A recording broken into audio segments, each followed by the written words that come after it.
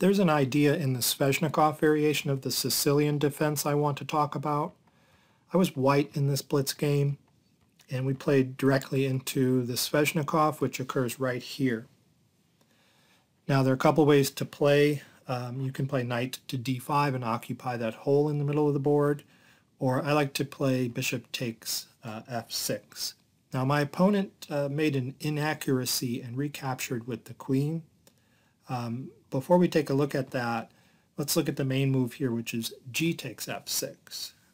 Doubling the f-pawns, but this extra f-pawn can actually be useful. You can push it forward to f5 and attack white's center pawn on e4. Okay, then white continues with knight to d5, occupying that nice hole in the board. And there are a couple different ways you can play here. One way you can play is to try to get that knight out of this position by playing knight to e7 at the appropriate time. You can't play it right away because there's a mate right here, interesting little smothered mate, but you can prepare it by playing bishop to g7 to guard that pawn, and then perhaps bishop d3 and then knight to e7 to try to eject that knight out of e5. So that's one way to play. But the main line continues with f5, trying to undermine the knight, get at that e4 pawn there. And there are a couple moves you can make here. The main line continues c3 to get this knight back into the game. But the idea that I wanted to talk about in this video is this very interesting sacrifice, bishop takes b5. Okay, and it's a powerful move. After a takes b5, knight takes b5, you'll notice both knights are pointed at that c7 square. And black can't stop a knight from getting there. And that would be a fork on the king and rook. So normally what a player will do is move the rook out of the way. Rook to a5 is sensible. And then knight b c7 check. And the king goes to d7, and you play from here. So white has two extra pawns for his sacrificed bishop. And they're, connected passed pawns over here on the queen side, so it's pretty powerful, and black is kind of tied up. So it's an interesting position. Let's see what the engine thinks of it.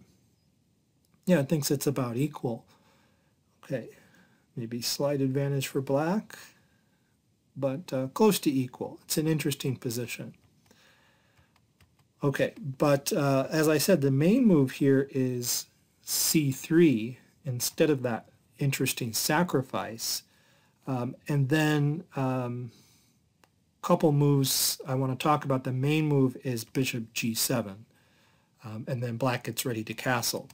But a mistake that I sometimes see is f takes e4. That's too greedy. F takes e4, trying to get this pawn out of white's center so the knight is no longer anchored there. But there's a problem with that move, which is now bishop takes b5 is much more effective, as you'll see. Okay, if rook to a5 there, that's a blunder, because knight knight bc7 check forces the king to d7, and then white has a mate. Queen to g4 check forces f5, and then a mate. Okay, and that's all the result of f takes e4, opening up this diagonal to the king. So you can't do that. All right, anyway, back to the game. After I took on f6, my opponent did not take back with the g-pawn like you're supposed to do. He took back with the queen. And the problem with that is it simply loses a tempo. Knight to d5 was played, and notice the knight is heading towards the c7 square to fork the king and rook. So this forces the queen right back to d8. And white's up a tempo, and you can play c3 here and get into mainline positions a tempo up. But I figured since white is a tempo up, I would give this bishop takes b5 sacrifice a try. And I've never played it in this exact position before because nobody ever plays queen takes f6. But I gave it a try, and the engine approved. In fact, it was the engine's top choice. If you let it go to depth 22, it says, yeah, take that pawn.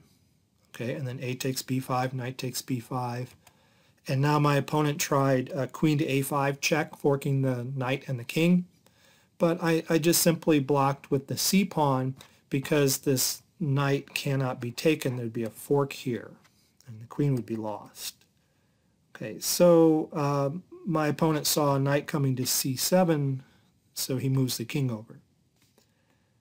All right, and I make a mistake here. I didn't really know how to follow this up. I do have 2 pawns for my bishop, and like I said, I have connected passed pawns on the queen side. But I shouldn't have played knight b c7 like you play in those other positions. And the reason is, well, now my opponent can just play rook to a7 and threaten to take both knights for a rook. And then he would be up a lot of material in that position. Okay, so the engine says I should just leave the knight on b5 and play something like a4 and just solidify my position and play from there. But anyway, I did make that move, and my opponent played rook a7. I played b4, trying to complicate matters, and I got lucky. My opponent blundered with queen a3, which allows this fork. Okay, and then queen b2 was played. I took the rook, he took my knight. I castled, and bishop comes out to e6. Okay, I want to infiltrate with my queen, attacking the knight on a7. He retreats the knight. c4 to solidify my knight on d5. Queen to d4 attacks both of these pawns. I don't really want to lose either one, so I go for a check here on a5, king to e8, knight to c7 check, and I eliminate his bishop. F takes e6, queen to b5 check supports one of the pawns and gives me time to support the other pawn. King to c7, rook f e1. Okay, now he wants to get his rook out. a4, and the a-pawn is just too strong here. This should be a pretty easy win. Rook f8 attacks f2. I have to protect that. So I play rook a2. Rook f4 attacks e4 a second time, so I slide over my other rook to protect that.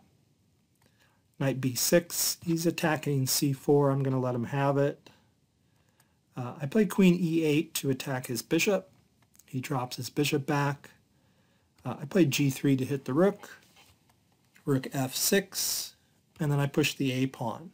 I let him have that c-pawn, which actually looks dangerous to take because he's opening a file here to his king. a6. Knight comes in. He threatens a fork here on f3. I really didn't have to worry about that. I should have just played rook to c1 check right here, and that would be a quick mate. Mate in 8, the computer announces.